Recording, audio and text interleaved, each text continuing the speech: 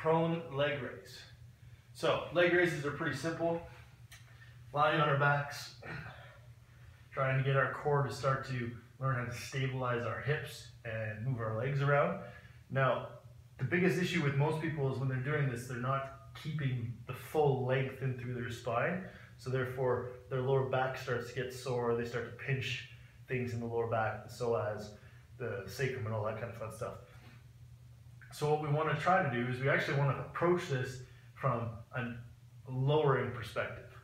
So how far you go and how far you come back up is all about how much you can keep your lower back grounded into the floor and keep your lower back nice and long.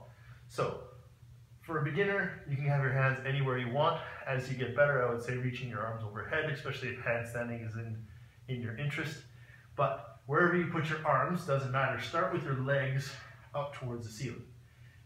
Think about that lower back, grounding into the floor, draw the navel in as tightly as you possibly can, and squeeze your thighs together, pointing your toes like you're a ballerina. So from here, what you want to think about is lowering your feet with control, and maybe as you lower your feet with control, if your back pops up off the floor when you get to about here, that means you've gone too far. So you want to always keep that lower back long.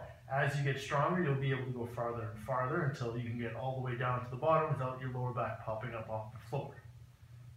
But say you can only get halfway, then you're going to go to the place where you feel like you can't go lower, otherwise your back will pop up, and then you come back up to that neutral position and just keep working that range of motion until you feel strong enough that you can go a little further and a little further each time.